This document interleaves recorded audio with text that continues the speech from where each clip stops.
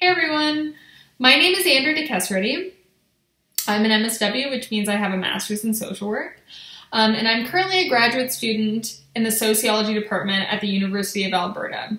My research there is focused on parenting, specifically how patriarchal motherhood impacts the lives of women. My thesis specifically looks at the impact of the COVID-19 pandemic on graduate students who mother.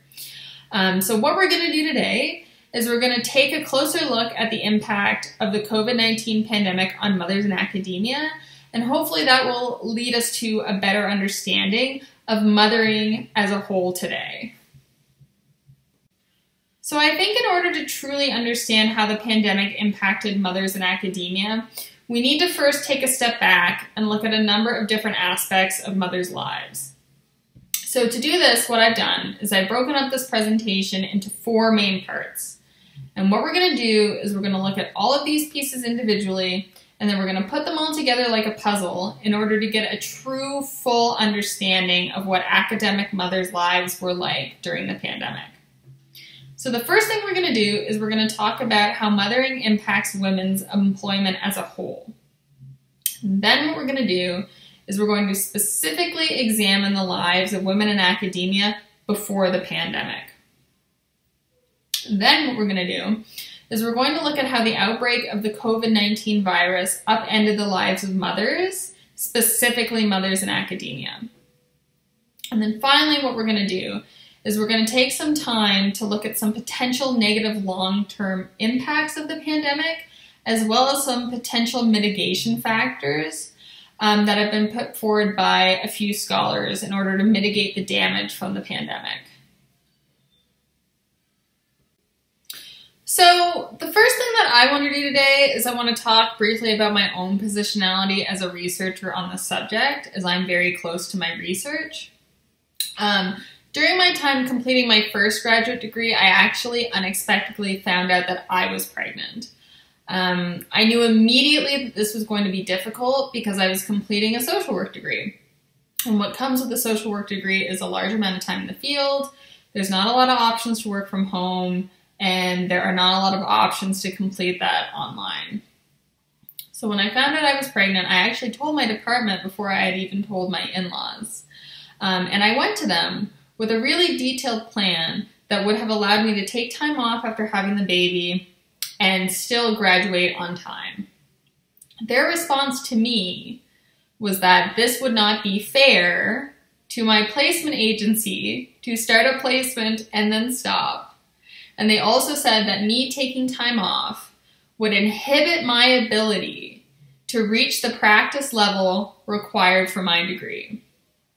So the night that I gave birth, I actually sat in seminar class for 3 hours in active labor, as I genuinely believed that trying to find a way to make up for missing that class would have been more painful for me than the contractions I was experiencing sitting in that lecture. Afterwards, I left class and I drove to the hospital and I gave birth. And during this time, I took matters into my own hands, and due to a prior connection that I had by chance from my time working in the field of sexual assault, I found a supervisor who was willing to let me take time off after giving birth to recover and come back to my placement and finish my degree. He is the only reason that I graduated. Afterwards, I took time off from my own goals so my husband could focus on his career. And it would not be until my son turned 3 that we could finally afford childcare and that I could go back to school. I still actually keep those emails from my old department that discouraged me from taking time off in my inbox.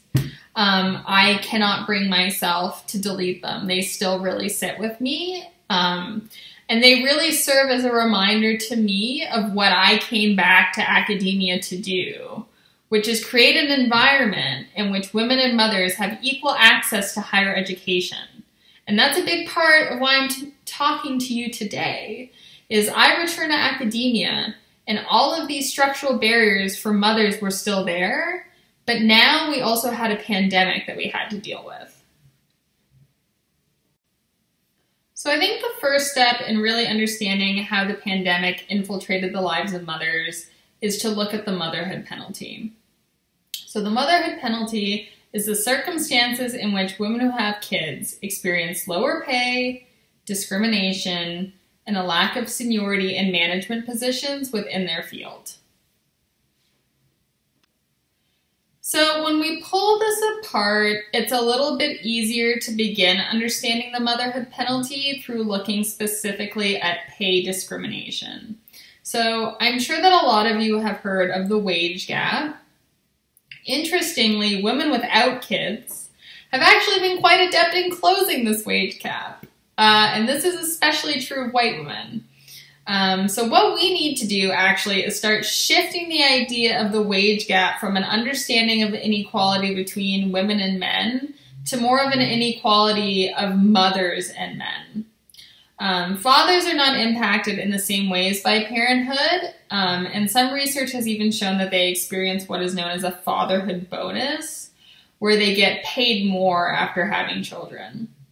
So on the slides here are some charts that Vox put together that showcase the results of a really interesting study in Denmark that helps us really visualize this. And this data is similar to what we have in North America, in that women and men, the wage gap is closing, but women with children are hit really hard after the birth of their first child. It is estimated that women lose about 7% of their total income per child. Of course, this gap is larger for women of color. So now, based on that data, we've established that the motherhood penalty does exist, and women do indeed, women who are mothers, get paid less than men. So now the question is why? Why is that? And we can start to apply a theoretical framework to this problem to try and figure out the reason. Interestingly, there's no singular reason that this occurs, and researchers have actually struggled to come to a definitive conclusion as to why mothers are paid so much less.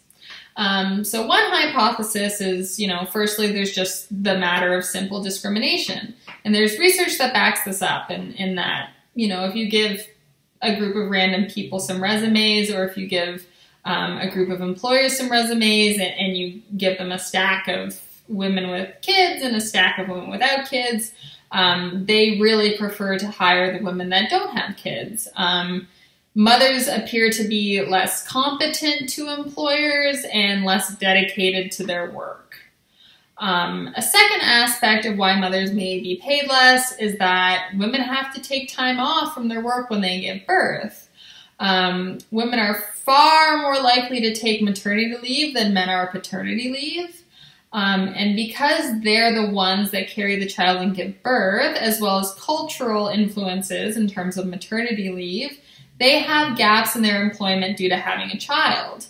And this influences things like promotions and seniority and management positions, right?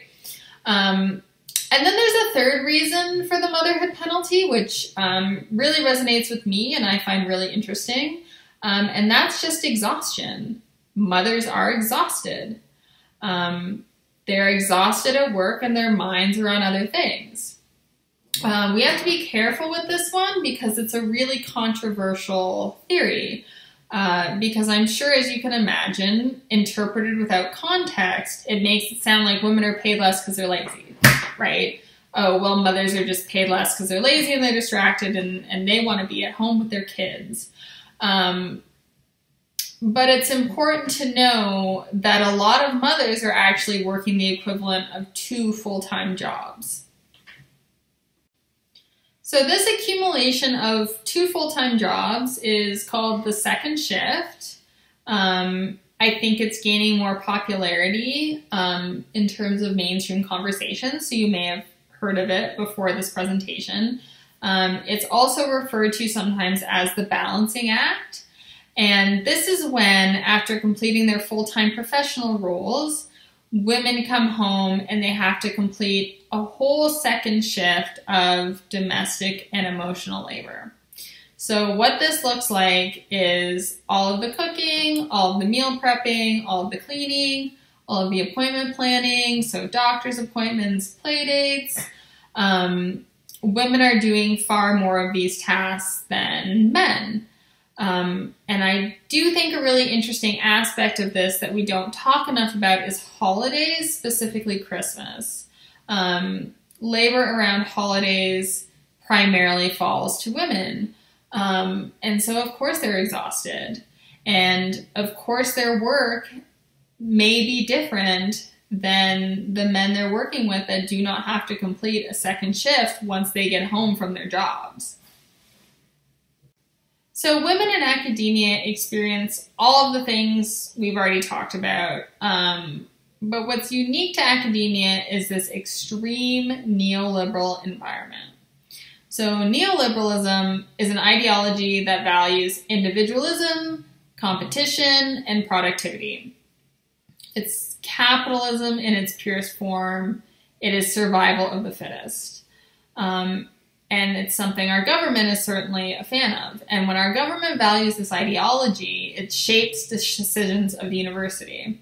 So a prime example of this is actually the cuts in higher education in Alberta that we've been victim to at the hands of Jason Kenney and the UCP. There is simply less access to resources and funding within the academy. And up on screen actually is a picture I took from the University of Alberta Student Union protest against the UCP cuts to education. The students are feeling this so hard, especially the grad students, that they organized a protest at the legislature. So what neoliberalism looks like within the academy is it translates to assigning a value to each portion of your academic work. So the things that are valued highly are publishing, completing your degree quickly, completing your research quickly, writing books, and winning grants. And because of this neoliberal environment within the university, as well as larger budget cuts as a whole, there are just less jobs in academia. So what this does is it creates a powder keg of an environment in which everyone is competing against each other for what little funding and faculty positions are left. And I'm sure you can imagine, based on what we've already discussed, who may have a disadvantage within this environment. So when we look at just the hard data of representation in academia, we can see that women as a whole are underrepresented in more senior positions in academia. So that means that full-time faculty members are less likely to be women, non-tenure track positions are more likely to be women, and on average, in all forms of employment at the university, faculty members who are women earn less than men. So what I have here is actually a graph from the American Association of University Professors that lets us visualize this wage gap in academia. So what you can see is throughout all positions, full-time, tenure, non-tenure, women earn less than men on average. So even within an institution that is deemed progressive, women are still experiencing that wage gap. So the daily lives and the individual experiences of women in academia are just really stressful. Academia requires continuous work. It is something that is all-consuming. It is something that you cannot separate from your home, right? And when you're at home and you're not doing your work and you're spending time with your kids, you feel guilty. And when you're at home and you're doing your work and you're not spending time with your kids, you also feel guilty. Research has shown that mothers feel a huge time crunch between childcare and research pressures. There's definitely a blurring of boundaries between home life and academic life. Women in academia are greatly concerned about the impact that having children will have on their careers. They're acutely aware of the negative impact, right? A lot of times women will put off having children until after they've achieved tenure, right? Because they don't want it to impact their chances of not getting tenure. A lot of women who become pregnant in academia feel like they have to hide their pregnancy. They're scared that it will be seen unfavorably by their colleagues. They feel really guilty and they feel really stressed. And in many cases, they feel like they can't compete with men because men just have more time to dedicate to their research. And unfortunately, you know what? A lot just leave.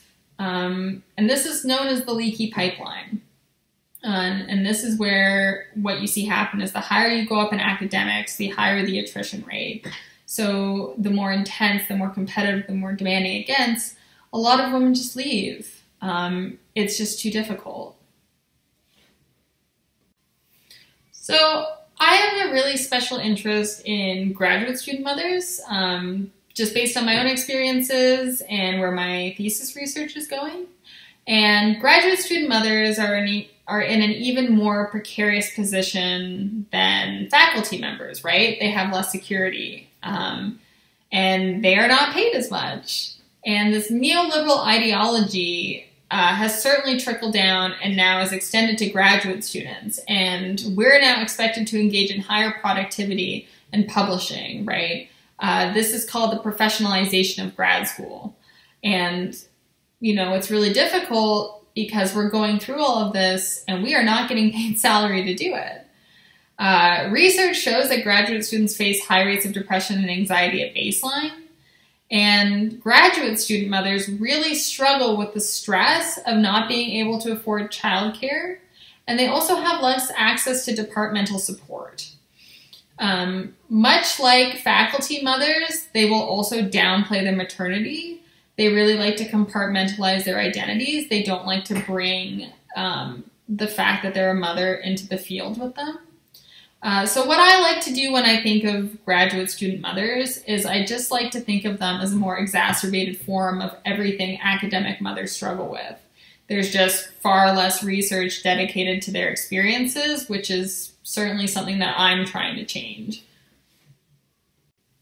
So I think based on what we've talked about throughout this lecture, the motherhood penalty mixed with this severe neoliberal academic environment, you can see how adding COVID-19 to the mix took all of these existing problems and just made them 10 times worse. So really interestingly, prior to COVID-19, there's research that established that when a child wakes up sick and cannot go to school, it is predominantly the mother who stays home with the child. And this certainly extended into the COVID-19 pandemic.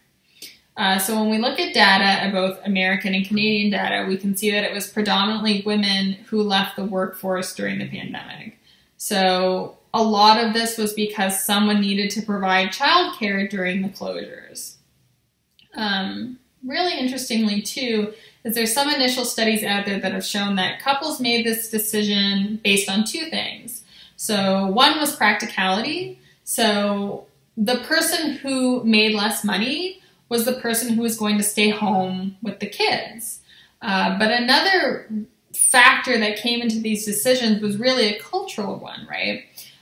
So traditionally, it was the woman who stayed home and looked after the kids, and that really infiltrated decision-making in heterosexual couples in terms of who's going to stay home and watch the kids during the school closures. Another really interesting thing that happened throughout the pandemic is women's jobs. They're just more likely to be able to complete them from home. So, because they were able to stay home and do their work, they were expected to watch the kids and do their job. And I'm sure you're thinking what I'm thinking here, and that this would certainly include women in academia, because people in academia were lucky enough that they got to continue working from home. But for women, this meant working from home while conducting full-time childcare. So when COVID-19 hit women in academia, mothers were in crisis. So we have good quantitative data that confirms what we all assumed. Mothers in academia certainly increased the amount of childcare they had to do, and they decreased the amount of publishing and productivity that they were able to engage in. This, of course, was due to the school closures. and other childcare facility closures, you know, a lot of people lost their childcare, and that includes, you know, help from family members, right? In order to stop the spread, we had to, you know, limit our interactions. Women in academia reported increased mental health problems. So this included depression and anxiety and feelings of being overwhelmed. They reported both mental and physical exhaustion. And because of this exhaustion and because of being overwhelmed, they said no to conferences, right? They said no to future projects. They said no to putting things on their CV. And this will certainly have an impact down the line on their careers. They felt unsupported by their department. They felt like they couldn't talk about what was happening. And I'm sure that is linked to what we talked about previously, in which women in academia feel like they have to hide being a mother because they don't want to be perceived differently, right, for this role as academic and mother. Some women took paid leave, and some had to add on the task of homeschooling to their daily lives. And even when the child care facilities opened back up, for a lot of women, this made no difference, right? They were still fearful of the virus, rightfully so. They still took on the responsibility of full-time childcare to keep the virus out of their house. This is a near impossible task for an individual to take on when it really is a societal problem. And I think this last wave of Omicron that we've experienced, coupled with the fact that children under 5 aren't vaccinated, is going to have an even bigger impact on women with younger kids, right? They may choose to keep their kids home because they don't want to expose them to the virus when they haven't been vaccinated yet. So when we take a step back and look at all of this, I think a lot of women had to ask themselves, how can I conceivably compete with a man with no kids during a global pandemic, right? In one study on the impact of academics in pandemic parenting, 53% of the respondents stated that men will have more publications in top journals in the coming years. It's really hard to compete with that for job security. Women in academia, they're really worried about the permanent long-term damage that this is going to have on their careers. And something that's really concerning to me, at least, is that when we look at, opinions overall, when we take it outside of, academia, there's research out there that shows that people overall are feeling more favorable toward traditional family roles. This means the mom staying at home and dad going to work. It all just became too hard. I think another long-term impact of this pandemic is we're going to see an increase in parental burnout. And this is something I really like to flag whenever I get a platform to talk about mothering. I talk to a lot of moms out there, and they feel like they're terrible people because they feel like they cannot handle their role as a parent anymore. They no longer enjoy being with their child. They are no longer fitting into this mold of the ideal mother. And the guilt that comes with that is making them feel even worse. They just don't want to be a parent anymore. This is caused by chronic, overwhelming stress. You are not a bad person if you are experiencing this. You are experiencing parental burnout. And 99% of the women that I speak to who feel this way are parenting with almost no support. Parental burnout is lowest in countries that utilize community in raising children. The more support you have, the less likely you are to suffer from parental burnout. Because this pandemic has been such an individualizing experience as well as such an isolating one and an overwhelming one, I do think this is something to flag, as I do think this will increase rates of parental burnout for mothers in all fields, in all experiences. So, the picture doesn't look great, but there are some mitigation strategies that we can utilize to try and contain some of these negative long-term impacts of the pandemic. So the first thing that we can do, and I hear this from a lot of mothers in graduate school, is just a simple acknowledgement of our existence. You know, we need to acknowledge that this pandemic affected people differently. It had a different kind of impact on mothers. And I really think that this is the first step in feeling supported and changing university culture and making it more friendly to mothers. I think the next thing that we can do, and the next thing that other scholars have argued for, is that we need to acknowledge the pandemic, specifically during tenure promotion and hiring processes. There are scholars who have argued that it would be helpful to include the option of a COVID-19 impact statement to explain gaps in their CV. Something else that could help mothers recover from the pandemic is added flexibility at work, right? So something that I think would work really well is allowing mothers to teach one less class in order to recover from the pandemic and allow them to get back on track with their research and publishing. Something kind of small, but would also work to help achieve that acknowledgement of existence would be offering childcare during staff meetings. That's an attainable and meaningful goal. And I also hear that a lot from graduate student mothers. There are a lot of things that are more complicated, but they're much needed, and those are, you know, added paid leave policies and certainly financial assistance for childcare. This is something that is exceptionally important for graduate student mothers. Lack of childcare and financial resources is a huge reason for the high attrition rate for graduate student mothers and that leaky pipeline.